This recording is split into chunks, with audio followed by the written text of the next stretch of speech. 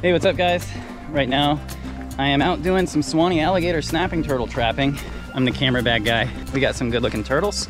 And so I'm bringing the camera bags down so I can shoot some photos. And part of the fun, oh my gosh, it's deep. Part of the fun is catching these turtles, shooting some photos, but also getting out and seeing all the other herps, all the other bycatch that shows up in traps. It's a really fun experience. So follow along. I'll show you some big alligator snapping turtles. I'll show you some other herps, and also some really pretty, really cool habitat. I'm pretty stoked. I was able to sneak up on this loggerhead musk turtle because he has a blind eye on this side and a healthy eye on this side. This guy's gorgeous. Look at those colors. It's got like a peachy color kind of around the face, and then you see that black staining.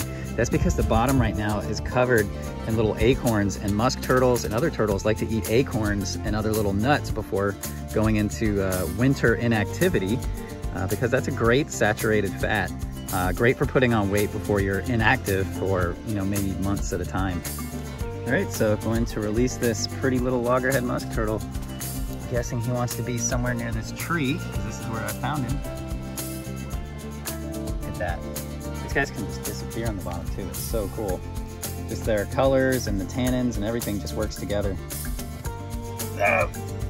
We have a stalemate. All right, you can go.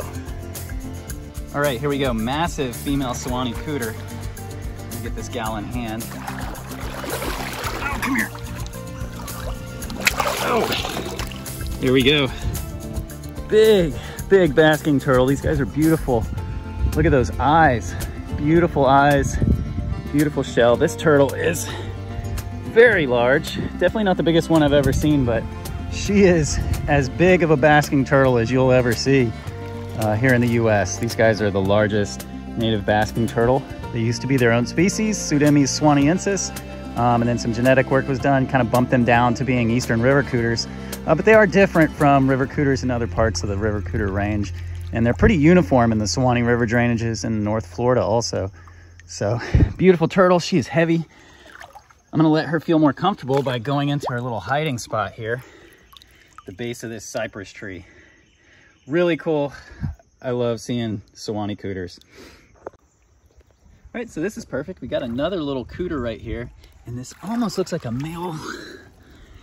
It is a male Suwannee cooter. You can see, we just saw the female who was much larger, but the male has those really long claws, and they use those in courtship, kind of tickle the face of the female. And a lot of sliders and cooters will actually use the front nails as a form of courtship. But this guy's really pretty. That is a really nice male Suwannee cooter.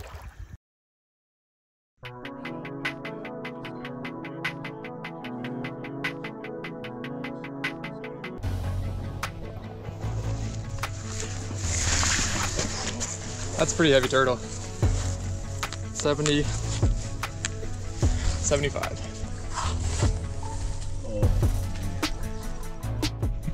All right, so these guys are over here collecting data on a large male alligator snapping turtle.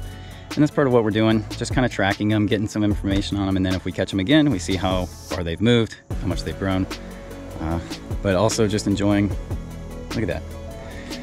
And these big turtles, they're hiding in these log jams, these tree root masses, basically stuff that people might think is just trash or garbage areas of the river, but it's actually where most of the fauna is when you have like a sandy open river system like this. It's basically an underwater desert, except for those log jams, there's down trees, overhanging rocks, anything like that. And so that's kind of where these guys live. Pretty cool stuff. Yeah, that's about piece cake. Data and loves that. Yeah, it's good that you're about 200. You've got students.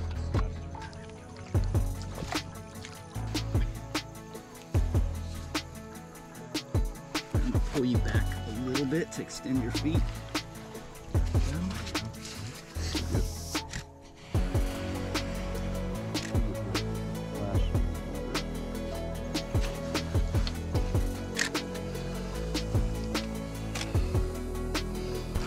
All right, Ben, can you talk about the importance of taking photos when you're out in the field?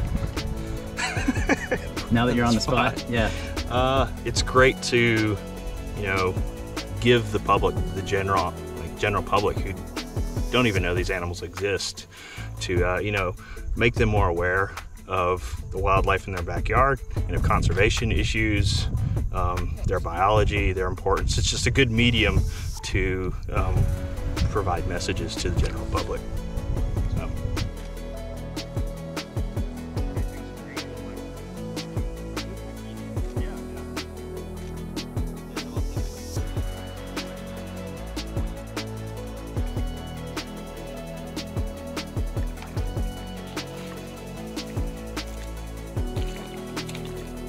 Exactly where to go. All right, so it's been a great trapping week so far. We got some big turtles, medium turtles, and even some smaller ones, which has been really cool. We even got some ones that are a little bit different. We got a kyphotic alligator snapping turtle, and that's kind of when the shell the structure in the spinal column of the shell kind of humps up, and with age it kind of grows higher and higher, kind of gives them an interesting kind of hump or tent shape. And so that was kind of a neat turtle to find, and really almost like a 1 in a million find, because you don't really even see that hardly ever.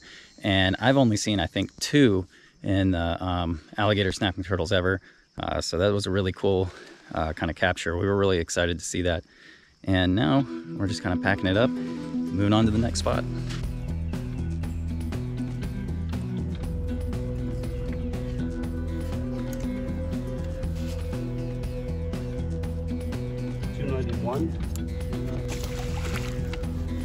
Head 122.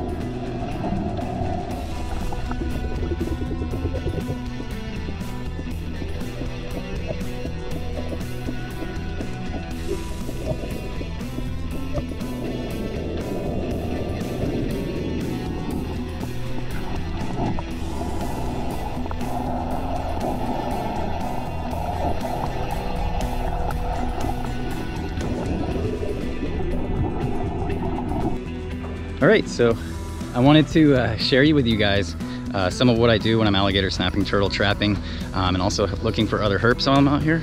And if I had one takeaway, I'd like for you guys to just appreciate different types of habitat. Even the stuff that sometimes doesn't seem like there's much there or is very appealing is always home to somebody. In this case, home to these very special turtles. So thank you guys so much for watching this video. I'll see you guys next time. Take care. Peace.